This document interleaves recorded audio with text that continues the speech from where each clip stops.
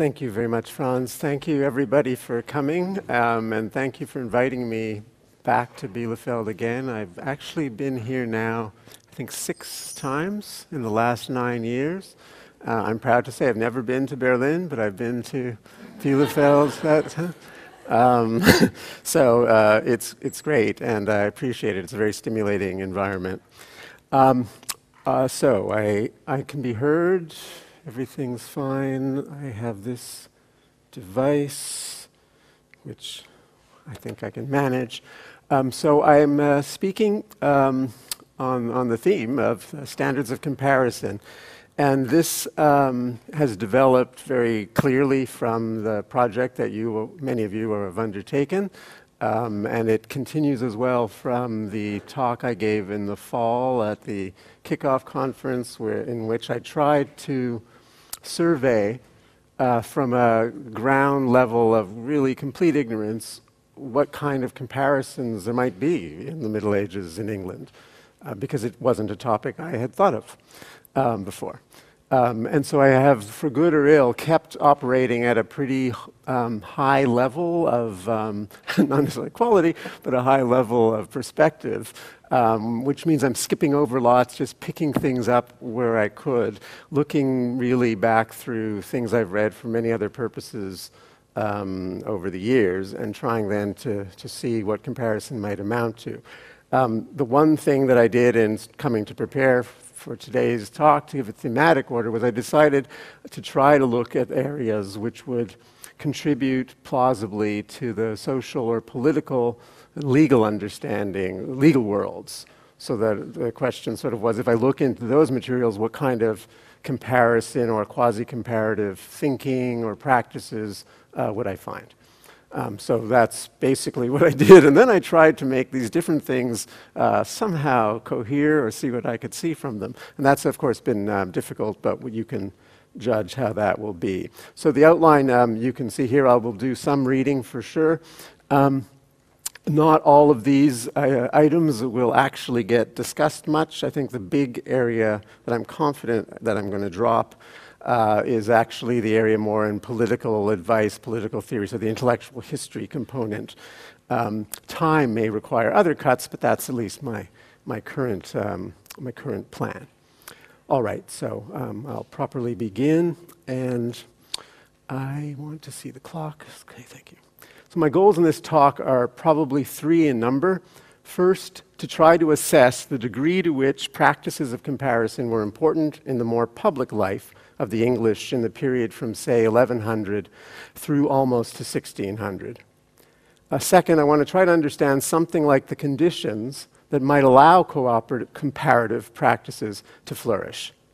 If we know that explicit comparison is not a mode suited to all times and all tastes, it seems all the more interesting to wonder what allows comparison to emerge, and especially to gain some sort of entrenchment or even institutionalization. Third, I want to look across a long time period on the chance of finding some significant shifts in the place of the comparative within the public spheres of law and legislation. Overall, the hope is to see the weave of public and legal life with a special hope to touch elements that might plausibly have affected or been central to something like the national texture, the story of the strengthening kingdom.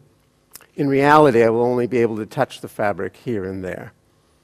One crucial insight within the SFB is the emphasis on practices of comparing. The comparative is, therefore, always going to be part of something else, and the most potent comparing might be embedded in robust and reiterative practices. It is relatively easy to see that a comparative practice will be a sort of network, inevitably combining social, semantic, and material life. Of course, because comparing is clearly frequently linguistic and almost inevitably cognitive, it can be hard to remember that as a practice or network, it will also exist alongside and because of objects and people and ideas that might themselves have no intrinsic connection to the comparative at all.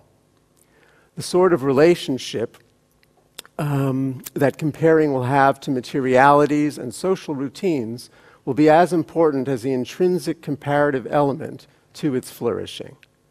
This might explain why some comparative practices, including some I'm probably going to mention, might not immediately feel as comparative as others, why there is often doubt about what counts. Comparing is always but a part of a practice, and in some moments, the comparative will operate like a junior partner within a larger network of concern.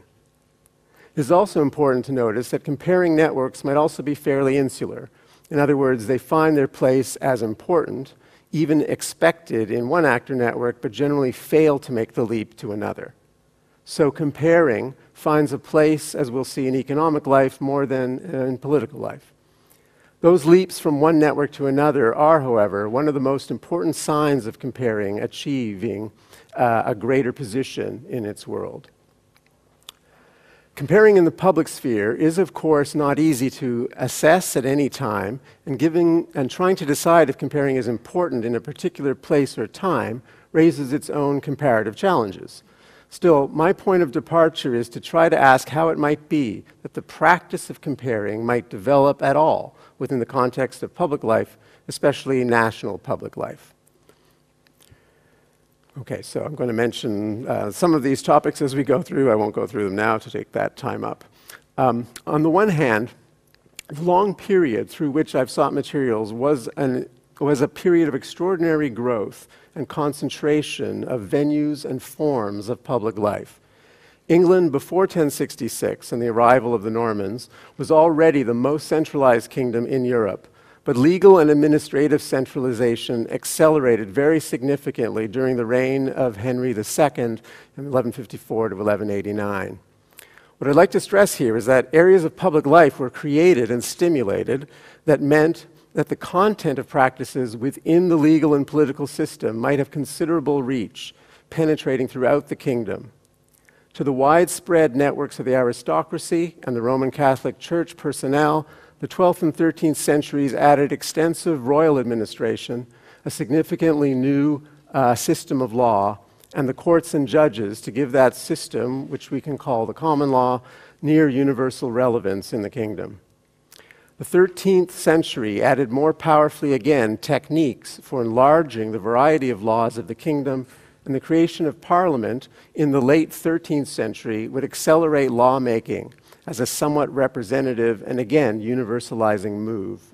The point here in our context is that to assess comparative practices within these structures is to find them where we can be sure that they would matter. The zone of public life was larger than institutions, especially given the immense concentration of wealth and prestige in the hands of a relatively small number of people who were themselves incorporated into the new legal frameworks of law and parliament. Comparative notions might well jump from public to private, and crucial individuals were always simultaneously both, playing in complex social networks of power and presence. Okay, so this is taking me towards the first point on public performance.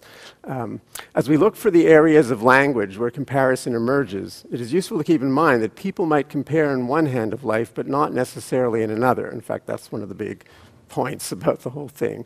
Where does it work and where doesn't it? Here, I think, is an important medieval medieval and Tudor icon that was not an act of comparison. So since I spent so much of my time actually looking at things that weren't acts of comparison, and now I'm kind of perversely showing you the ones in this talk that are sort of maybe acts of comparison, I wanted at least to put something out here that I could see somebody might read comparatively, but I'm pretty sure that's not how they would read it. And it's an object of prominent importance that was right around all the other things that I'm talking about. So it's King Arthur's Round Table, which is in Britain. They found it, and they put it up on the wall in Winchester. At least it's now on the wall in Winchester. And it was painted at the end of the period I'm describing. So the knights are named, their places on the table as you go around it. You can easily see how you might do some comparing off of it, but I'm pretty sure they weren't doing any. How do I know that? Well, yeah, okay.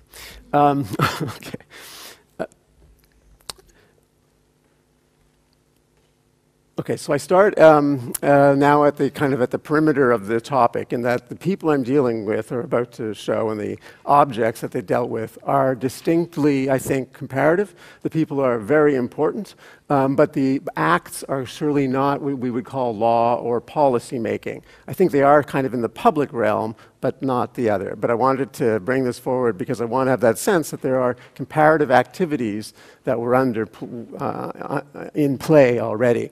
These cases are all going to be 15th century, and they're involving people who were at the top of the political power of the country.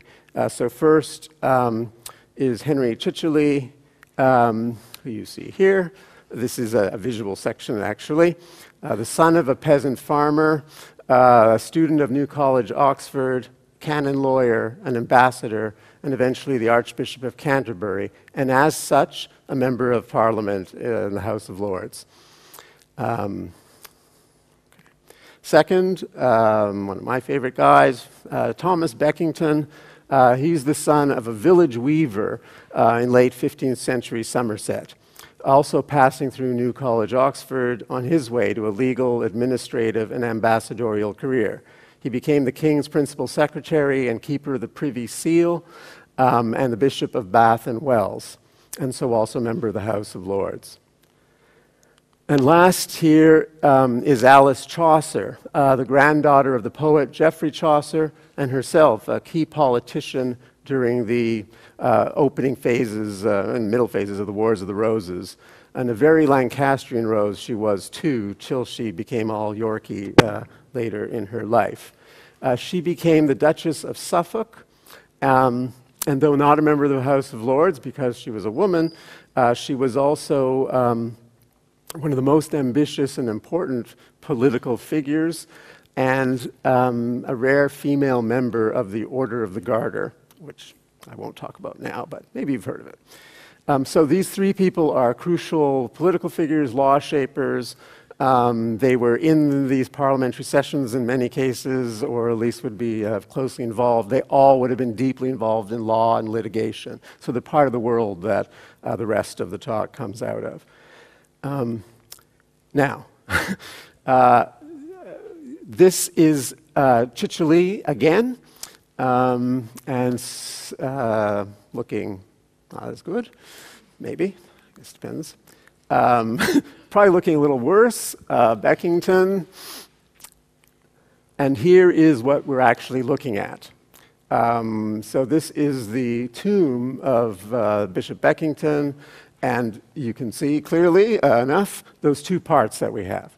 And so what I'm just claiming here is that this is actually a comparative structure. That these works are that when they come to model themselves in death, the comparison is what's underway. And that this form of tomb, which is Chichely's is the first one in England produced, and maybe the 12th, so far as we can tell, in Europe. But it's a thing people are doing in Europe. So there's some turn towards a certain kind of comparative structure. Top and bottom, two different time segments, in effect, being depicted in this case. Can you see these well? It looks really good on my screen, but is it actually visible enough? So this is the Duchess, and hers is particularly interesting because her body is in the middle. So whereas the other one you could see through it because he's buried elsewhere in front, she's actually in the cask in the middle between her two representations of herself.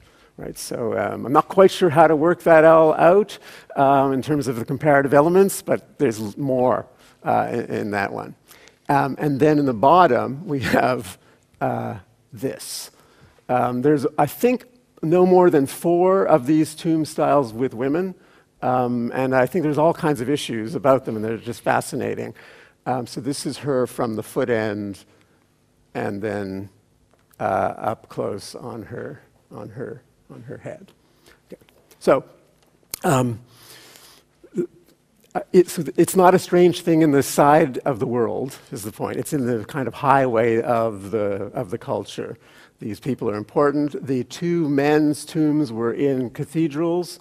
England only has 17 bishops, right? So they are the most powerful, prominent people, and the churches that they're in are centerpieces of the entire kind of country. So there's a lot of traffic, in other words, that people would see them and what they've chosen to do. In the case of Chicheles, he actually says on the tomb, born poor, later raised to bishop, now I'm cut down and served to worms, behold my grave. Okay, so the text gives us some history of it, but I think the tomb is comparing actually without the words. Right, so, you know, it's not an easy thing to say for me, but I feel like that's going on. And once we go through the words, something else might be happening. So one of the interesting challenges, of course, is how you manage the things that are a little less worded as we proceed. Mainly, I just avoid them or ignore them. Okay. Now, as I say, these are public, prominent places. They can contribute then to some kind of networks of tomb styles and comparing, but they never become what I'm really interested in this talk is a sort of a standard. They aren't a necessary item through which tomb planning works. Tomb planning is a necessary item, and comparison is a sort of an option, you know, a very expensive option, as you can probably guess, to work out this scheme. Okay, so prominent people, a certain kind of comparative attitude aesthetically available to them and deployed by them, but not something that is necessarily going to become popular or dominant. There's other tombs like these for the next 100 years in England, for longer in other countries, but they're by no means a common element. All right. So it's hard now to switch to the second topic, to talk of the development of weights and measures with the same sense of curiosity of cadaver tombs of the rich and famous. But here I would make a bigger claim. Organizing comparative practices was a centerpiece of medieval kingdom making, and this mainly meant establishing regimes of comparing weights and measures via standards. Money, arithmetic, and measurement were central to developing states, and comparative practices were fundamental. Standard of comparison needs to be recognized as a fairly robust and precise idea. Measuring to a standard is not just a sort of comparative metaphor, but more like a whole reiterative network for comparison. The standard of comparison, as I mean it here, operates as a species of the tertium comparationis. Something is stipulated as a thing against which other things are compared. Its reusability and stability means that separate acts of measuring work transitively with all the comparata. A standard allows things to have a common denominator. It is not easy to achieve anything like a standard for comparison in social life, to create a network that, as it were, honors the standard and empowers it. But where successful, the creation of standards of comparison promises an ongoing, reproducible comparative process, linking a sort of stable network of ideas, implements, and occasions with that flow of arriving comparata. To be commensurable is to render the comparable. So such is the logic. Here's a bit of the history. The core of English weights and measures seems to derive from the pre-Norman Anglo-Saxon kingdoms. In the 10th century already, we have an edict of King Edgar, so the late 10th century, mid-late, on money and measures. And that it orders that there be only one sort of money and one sort of measured weight in the kingdom. What matters is that the distance and the weights become a standard, a pattern, and was fashioned into a real object, kept in the treasury from which precise, pragmatic copies were made. What's more, purpose-built standards were constructed as needed. So, for instance, in 1197, the size of woolen cloths, very important in England, was regulated to be 2 ells width. An ell sort of derives from an elbow, sort of, maybe it's sort of confusing. It's actually seeming like it's 2 elbow lengths plus a bit. Quite not far off a meter. Okay, and the royal ordinance stressing this, and I quote it, that the ell shall be the same in the whole realm, and of the same length, and the ells shall be of iron. Okay, so something that might often happen with us is when we think of measures, we tend to have them quite abstracted. Right? So we kind of have a mathematical model with it. It's a thing, and, right, and they want copies of this thing located in all towns so they can check. And there's one kept in the treasury in the Palace of Westminster that you can go and make sure that it's right. And money is kind of the same. Okay, so I skip a bit. So there's a few documents from the 13th century, as far as we can tell, used within the government. As you can see them kind of start organizing the world in this frame. And one of them, at least, I will let you enjoy. Per ordinance of the whole realm of England, the measure of the king is composed namely of a penny, which is called a sterling, round and without clipping. So that's the money, silver. Weighs 32 grains of wheat in the middle of the ear, of the wheat's ear, not by putting it into. And an ounce weighs 20 pence, and 12 ounces makes a pound of London, and 12.5 pounds makes a stone of London. So you might know the British weigh themselves still in stones. And this is not the stone they use now, but it's, yeah. And 8 pounds of wheat make a gallon. Pound contains 20 shillings. So this is a kind of a strange document. There's a group of others like this on lengths, but it allows for these transitions within. And it's really the idea that you're going to have objects that then are associated with each other. Clearly here, proportion is a sort of comparative operation. But then there's that move from wheat to silver and from, very importantly, the pounds to the gallon. Right? So at that point, they turn weight into volume, right? Which is an important part of some kind of logic that is, some kind of logic that's operating. And it doesn't matter because if you have the power, you insist on this, then all the items that come out conform to it, right? And they become the standard. It really doesn't matter if these are silly or anything like that. They actually think about them a lot in this period. I can't believe how much I've read about them, but I'm not going to inflict too much more about them on you. However, a standard like that comes to then be imposed on a group of laws that are the most important and in a way long-lived in English history. These have to do, and I think I've talked about these before in Bielefeld, around ale and wine and bread. So from around 1200, those commodities are quite closely regulated by royal edict. And basically that system stays in place from 1200 to 1830, okay, in which there's a kind of controlling of not just the price, because it's really not the price, it's the size of commodities offered for the price of money available. Right? So you always will have a penny loaf, a halfpenny loaf that you can buy, but the size of the loaf changes. And then the schedule of loaves connects to, there's a whole bunch of different loaves, and they're all kind of in a relationship with each other based on this pricing.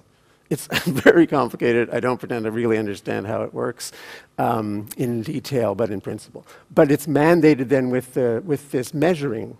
Okay. So we might say in all of these areas that these are just abstract at one level. But what's really, I think, most important here is that they're actually, the interesting bit is not about the intellectual history of this document or the administrative history. It's actually in the practice zone. There are people who must then take the objects that have been weighed, measured against, the official object and check that everything is in conformity. And they do that, or people who have acquired that skill from them, that right, they do that throughout the country. Okay, so it's a practical thing, and that somebody, a person, a group of people will be required to go to the market and validate these things on the king's behalf. We know that they did this, right? I've looked at hundreds of court records that have the lists of violations under all of these different assizes, under all these different rules. And this is what happens to you. This is a later one, but you would be put in the pillory. It's a common one if you were a baker who'd violated the rules. The law actually has the rules for making the pillory because it was clear that bad things could happen. It was not meant to be capital punishment, so they sort of described some issues about how the pillory should be constructed. Okay, taking too long with this. Sorry. Okay, yes. Some of you may recognize this scene of weighing, but don't map the reality exactly onto the, because it's weighing against some other object. One of those objects needs to be the standard. I guess the duck is the standard, actually, now that I think of it in that. Okay. So that I'll bring that to sort of end this next part. And we'll move now to a different area. So I'm hoping that you might accept that on the money and weights and measures, we actually have a regime that is comparative, that's all over the place, but is sort of non-confrontational. It doesn't deal with people, right, in an important way. The people part is mediated or secondary. So more complicatedly, we now turn to when you're thinking a bit about people. So in this section, I want to touch on another angle of comparison, I think, within the domain of public policy and lawmaking. And it's something like discriminating among people, and although not probably in exactly the way intended. This is from Monty Python. Okay, for those who may not recognize it, it's not an actual medieval representation. So in the examples with the cadaver tombs, the comparison was personal, right? With somebody within themselves. It was virtually autobiographical. So social without being a matter of policy. This next section, though, we see where some kinds of discrimination in policy with people is coming to the fore. And this might be a little bit more complex to work through. I should maybe then just say very quickly, I mentioned that a parliament in the first moments, the laws that I've described so far are ones that simply emerged from royal edicts before there was, presumably in discussion with council people like those bishops maybe. But from now on, everything else I think I'm going to touch on will involve, at least on the statutory side, well, statutes, laws made with Parliament. And that changes very much the dynamic of lawmaking in the country. There's a lot more of it. Maybe the only thing that needs to be said for sure is that the composition of Parliament are those bishops, the great lords of the land, and there's not 100 of them in England. So this is with the bishops, and there's like 100 in the lords. They own 90% of the stuff. Okay, so there's that. Then there is the lower house, the House of Commons. That's the new thing. So when Parliament is created at the end of the 13th century, as I'll put it for now, that's the new thing. And that means that they include 2 knights from every county are chosen by the county, and then citizens, burgesses, from 70 to 100 or so different towns. This is where Parliament met as a whole in the old Palace of Westminster, which burned in the 19th century, the Painted Chamber. This is where the House of Commons met. Okay. So what would happen very often in the side of legislation, in the area that I'm moving to right now, is that the Commons usually would bring requests to the government. So when the House of Commons comes, they would ask the king for something. He would ask them for things too, like tax. But they would ask for various things. And in the 1360s, 70s, we seem to have an interesting moment. This follows the Black Death. So there's a lot of social pressure, let's say, economic pressures as well. And a petition comes in from the House of Commons, from some groups in them, for law that will control consumption. So this is sumptuary legislation. There's some of them in most countries in Europe. I'll read just a bit of this piece of it. The prices, it's connected to price rises. Prices of various victuals within the realm are greatly increased because various people of various conditions wear various apparel not appropriate to their estate. And then as they later say various things, poor and other women wear the dresses of ladies. Poor clerks wear clothes like those of the king, and so on. So there's something going on then that allows us to see a variety of people in the country and legislation that's coming in of that sort. And this was not normal, usual in the period actually at all. And it's sort of maybe interesting. There's often special interest laws, but not where everybody is kind of looked at. Okay.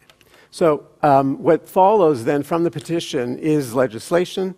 It's fairly extensive and it's a bit peculiar for the country in these terms. So you do get just the accounts of what people can wear. So this is from the second lowest tier of the list. I think there's 7 ranks that are discriminated here. That craftsmen and people called yeomen shall not take or wear cloth for their clothing or shoes of a higher price than 40 shillings for the whole cloth, by way of purchase or otherwise, nor precious stones, cloth of silk or silver, or a belt, knife, brooch, ring, garter, etc. And that their wives, daughters, and children shall be of the same condition in their clothing and apparel.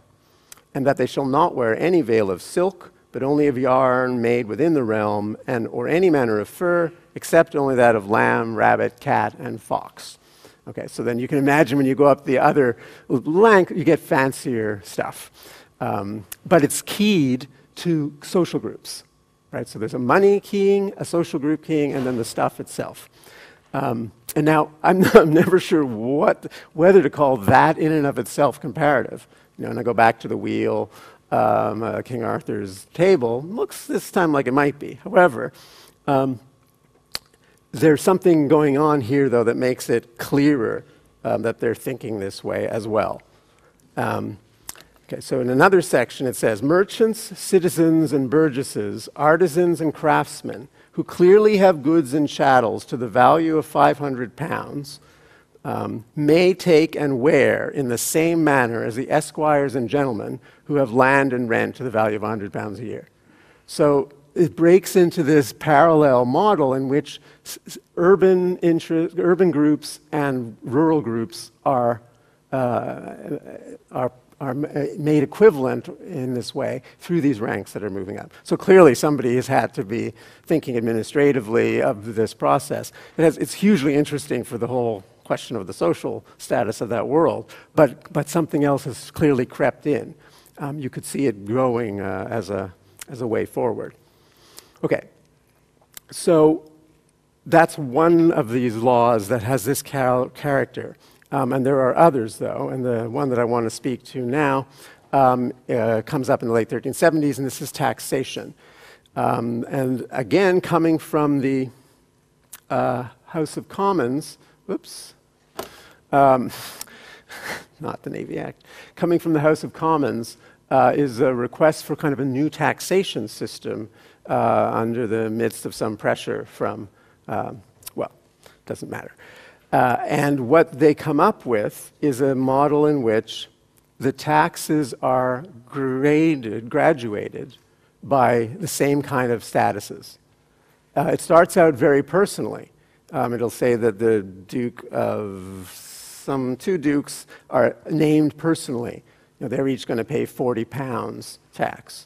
Then it comes down to classes, and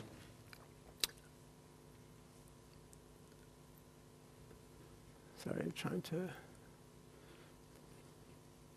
Yeah, to particular classes, and then we get a similar parallel. So it says, you know, the Duke of Lancaster and the Duke of Brittany each paid 10 marks, sorry, not 40 pounds. And then a graduated scale with equivalences for widows. So also every widowed countess of England pays as much as earls, 4 pounds. And then they break into to this urban split again. So the mayor of London is to pay as much as an earl, 4 pounds, and so on as they work through it. So you can see a kind of a thinking that seems to be that's showing that there's some traction has been achieved for a certain kind of comparative thinking that's connected, though, to the distinguishing among the people. Right, so there's not a necessary connection between those things. They come together in these moments as administrative good idea. Politics seems good for it. They're very wrong about that. And then they launch this system. Right? After this, we hardly see this kind of gradation produced. So what happens is in 1381, there's a peasant rebellion. So the only really big rebellion that England suffers until, arguably the 17th century. And, it's a difficult thing for sure. And in the aftermath of that, there was a lot of rethinking of the general political and social situation. So I'm not sure how to make the connection exactly, but this sort of gradation does not develop. Okay, so I'm going to throw in one bit of a connection from a piece that I cut supposedly from this talk, but I talked about in the fall. The literature showing up in a few decades after, some of that says that's where the comparison is odious idea comes from. Right? I talked about that in the fall, and that idea in a couple of different works shows up. What do they mean? Well, I think now that actually there's a sort of resentment that builds up through those sorts of constructions, and that they don't want to do things that will ignite it or irritate people through it. And so the withdrawal from that kind of method becomes just part of what they've decided bureaucratically. The tax system is it goes back to the old form afterwards. So anyway, and kind of an example then of how it is that you could see something that might grow into a larger scheme, graduated income tax that we have. That sounds fine to us, right? That sounds like a good thing. Progressive income tax sounds good. But here, there's everything else. It all unravels. So it kind of just depends what you're in association with as you're proceeding.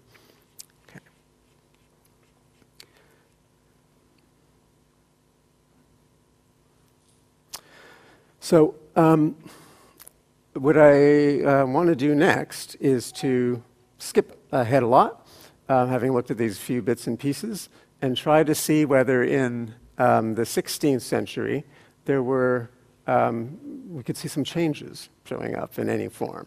So to see whether the kind of light comparison, failed comparison regime, or a comparison for objects regime that the medieval had was going through some kind of transition.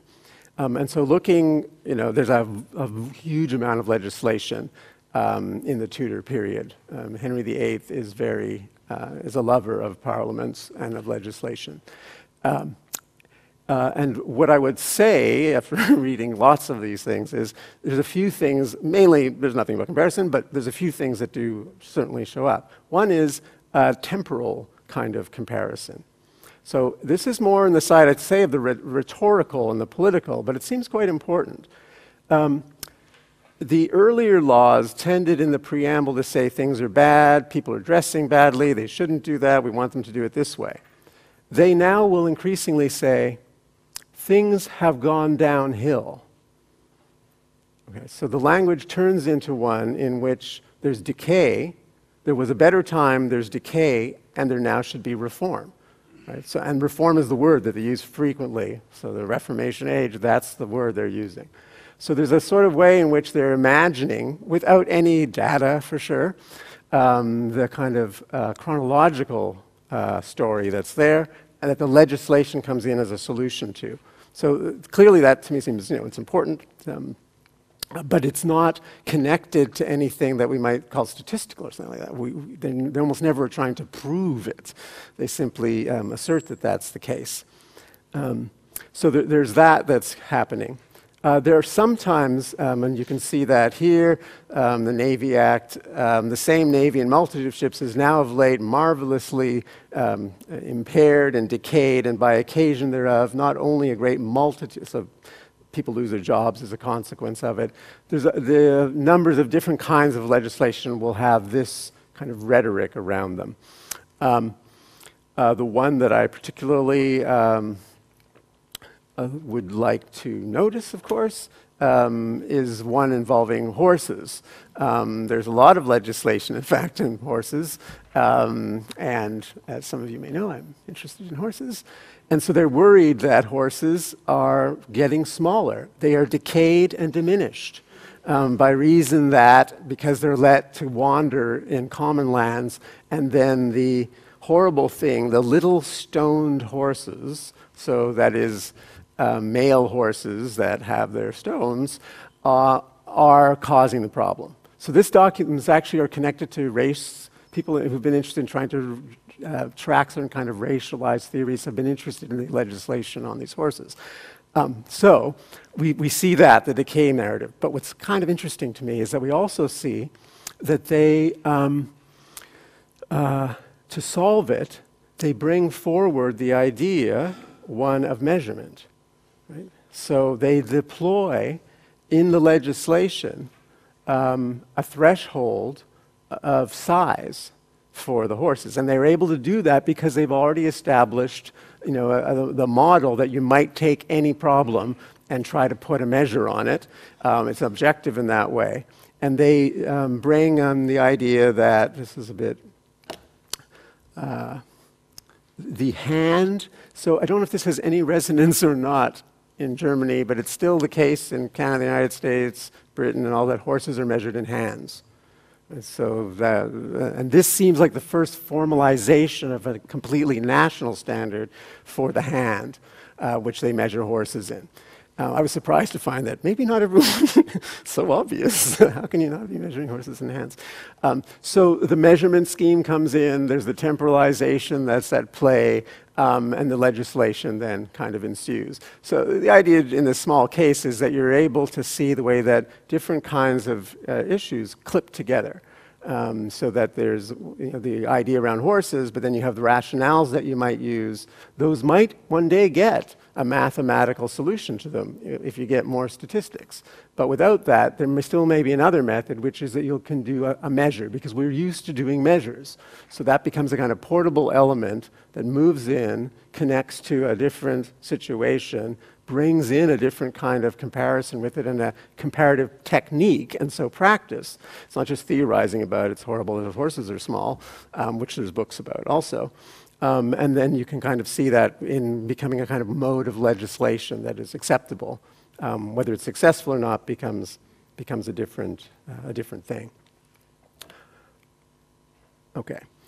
So a whole area that I'm not going to talk about really is involving bringing these terms to the kind of ethnographic side.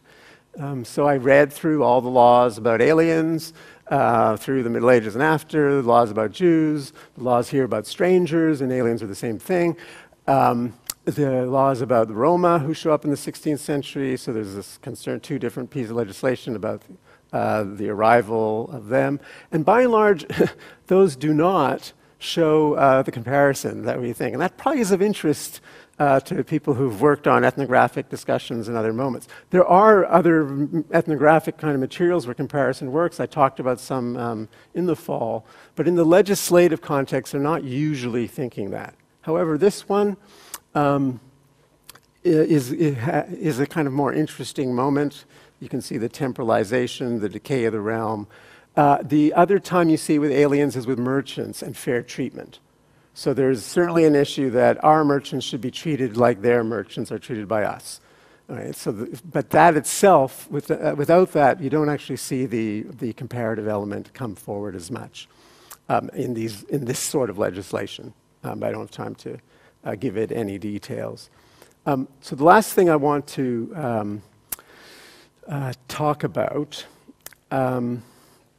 is the courts.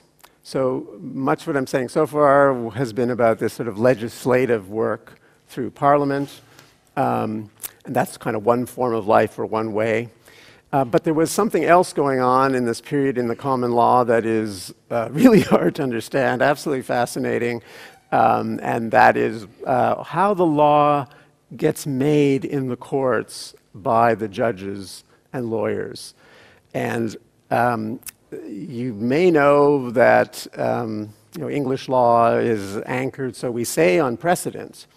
So to try to find out the development of precedent is part of what this is connected to, on the idea that precedent is a sort of comparison. Okay, now, I can see people having lots of views about that. I've had many myself. But that at some moment, and maybe lots of other legal things are also, you have a statute and you're somehow conforming, you're taking one thing to it and trying to see how it fits. So there's another logic around this of genus and species that maybe is a better way, or not sure. But there's something in this way that precedent develops today where it's not so hard to see it as a comparative practice. Right? It's harder to make it make sense when you think of it only as a kind of reading and writing practice, but if you're actually thinking about them trying to work out legal actions based on it, it's a bit easier in that frame of place and procedures to see it. So the basic idea is that at some moment, you're going to have to decide when you have a case in front of you, a legal case, whether or not it is an instance of this earlier one. Right? And so in thinking about that, is that a comparative process? Okay, as I said, one could go one or the other. It's pretty close to it.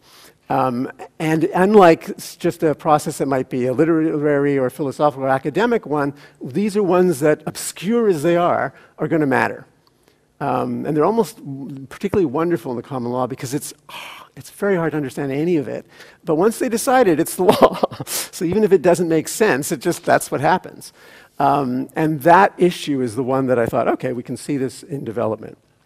So this is an image of the Court of Common Pleas. I believe I showed a different court in the fall, where most of the kind of heavy intellectual lifting was taking place. To make this long story short, before 1400, it doesn't look like actually they had the idea of precedent we do at all. That their idea more was that they had a reasoned conversation of those who were the lawyers and the judges, and they found out by thinking what happened in the past, but also just by principles of reason, what it was that the law is, right? How they would find that law and interpret it. But they didn't very often actually try to get specific about what anchored it. Okay, so they had a lot of different moves. And I think the short answer for why is that it was incredibly oral, the whole procedure that they were operating under. So the ability to answer these questions is generated because there are 25,000 cases with direct speech, supposedly dialogue, that we have, most of those published, printed, and searchable, called the yearbooks. And those run from the late 13th century to the first part of the 16th century, depending on how you understand them. So you can read in these conversations now, not the treatises on law, which don't talk about these things very much, but actually then what the judges are sometimes saying. So you can sort of see how they care about precedent, what's happened in the past, but they also don't feel like, sometimes they'll have a bon mot that you shouldn't follow things just because they're examples. Right? So that's not their kind of procedure to go forward. So this looks like, when does this end, stop becoming a dead one? It works at some level just as a regular interpretive framework, but it works particularly well after 1400. There's an increasing amount of what we would call strong precedent thinking, which is to the order of, and I have quotations I won't go through, but because I know that somebody has said this before, I can't overturn it.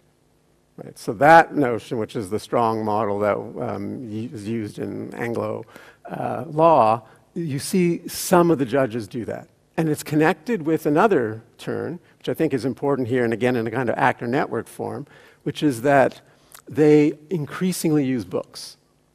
So they had a lot of books. These yearbooks are books that they produced, but they increasingly, in the dynamic of the courtroom, will say, somebody needs to go look at that. I have a book at home to look at. We'll go look at the book tomorrow. So the book statuses are quite odd because they're not, it's not the Torah. It's just some notebooks that they all kind of have and share. But still, it's starting to have some idea that they will connect their decisions to that. Once you do that, it becomes easier to start pointing with a kind of precision that makes that tighter comparative move possible. Okay. So that's something that seems to start at 1400 and to kind of finish, that has come to a fruition around 1600. So really taking me to the end and beyond of my time in more senses than one. So maybe I'll just try to pull a few things together and maybe then you can ask me questions. In looking for different networks of comparison, in later medieval English public life, we can see stronger or weaker forms in the public artistic life of aristocratic death, in the mundane but consistent work of weighing and measuring, counting and assessing. Where stable standards of comparison were achieved, it was possible to replicate models. This is, of course, hard to do where contestation is strong, and this is probably why standards are easiest to achieve where they are neutral, or once they are neutral. Then they can be used to adjudicate other problems, like taxation or the value of monasteries or the best way to improve horses. The common law reasoning is a good case to show that certain intense contexts of education and power can take advantage of material changes in technology to push old ideas towards new practices. In any case, developing comparative practices will only work to the extent that they can be networked effectively with the material, social, and ideological elements. They are inevitably present, but often pulling in directions comparison might not be able to go. Comparison existed with some prestige in medieval England, but it was usually in a tenuous position.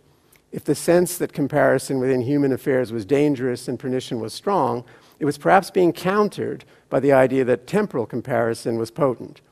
Increasingly, in the late Middle Ages, in public life, the idea that things were in decline but could be better brought a new form of comparison to the fore. It seems progress beckoned. Thank you for your patience.